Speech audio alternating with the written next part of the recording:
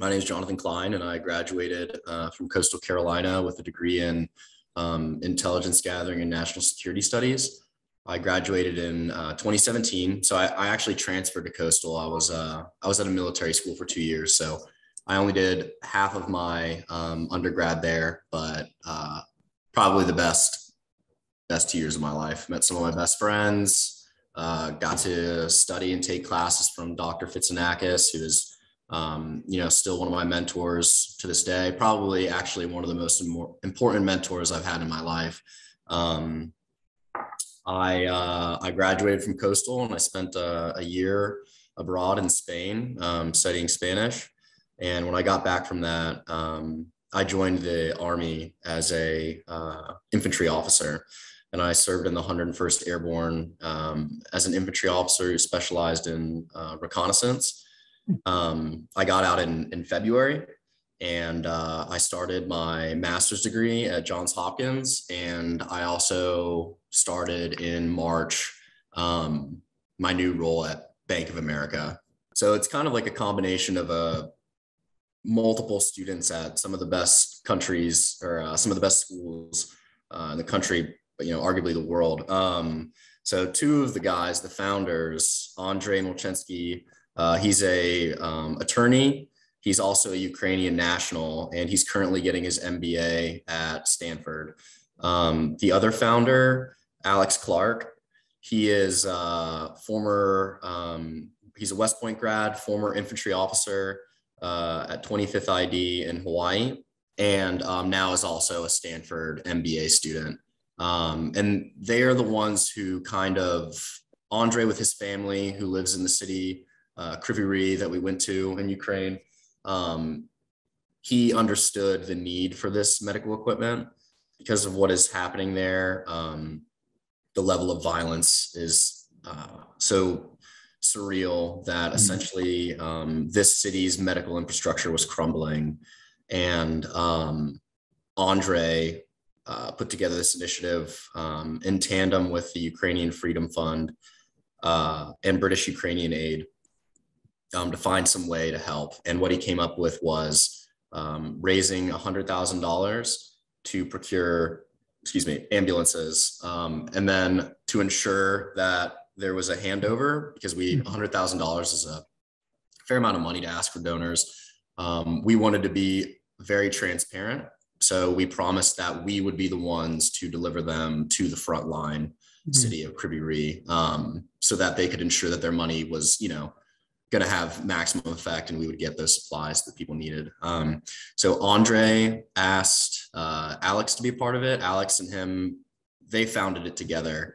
Alex ended up calling one of my best friends from my childhood, Brian Bowie, who's also former Army officer, military intelligence, West Point grad, and also at Harvard Business School right now. So these minds that these people have are, it's unbelievable, man. I like to think of myself as like a pretty bright guy, but man, these guys just are so impressive on so many levels, how humble and hardworking they are, and the things that they can juggle in tandem.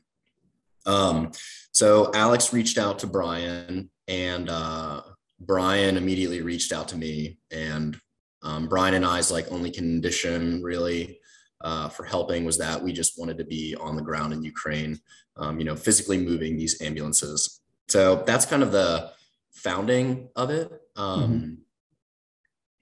From that point, we spent a month more or less fundraising. We were targeting kind of high net worth individuals, companies that were willing to help out. And I think that we've kind of kept the companies and the individual donors we've been relatively discreet. But we ended up surpassing our goal of $100,000. And I think we ended up with around 120,000. Wow. So we were able to buy 3 ambulances, as well as 69 radios, which are being utilized, in a medical capacity, in order to ensure that, these people providing medical aid can communicate to one another.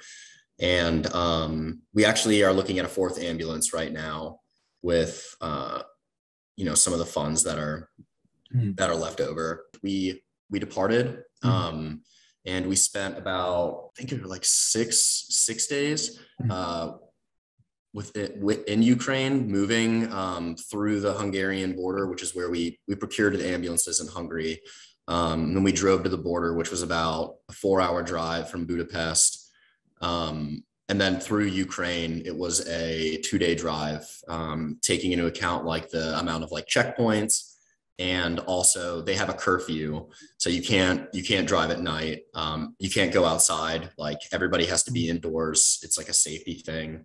And we arrived in Kryvyi Rih, in eastern Ukraine, on their Independence Day, which is the 24th of August. So it's a very special moment to get there, at such like a trying time, with this medical relief that they like desperately need. And essentially with like the ambulances that we brought, we doubled their medical capabilities.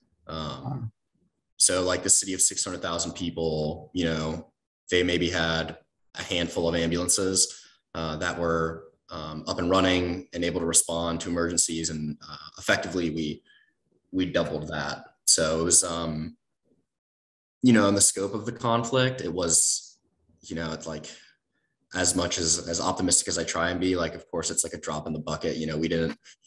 We didn't save the day by any means, but it's nice to know that, lives will be saved because of the initiative that these men that I referenced earlier, they took such an initiative and so much work, put it on themselves and, made it a reality.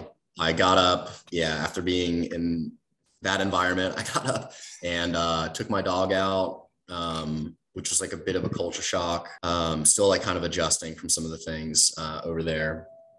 And I went to work. I had a discussion with my boss this morning, and I have classes, that start today for my master's program at Hopkins. So it's just, take a 14-hour flight from a war zone and you're back in Charlotte, and it's just like, what is going on?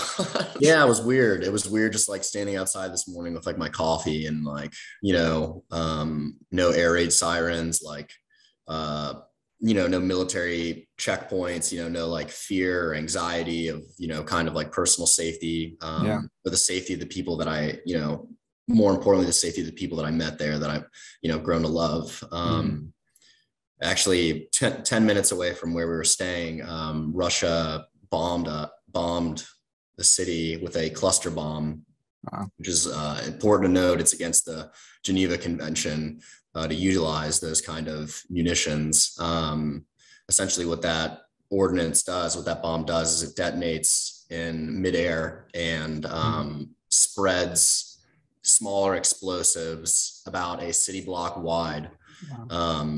So that's kind of like, the environment there and what these people are dealing with on a daily basis. And it's, I was only there for a short period of time, and I think it'll take a while for me to like adjust.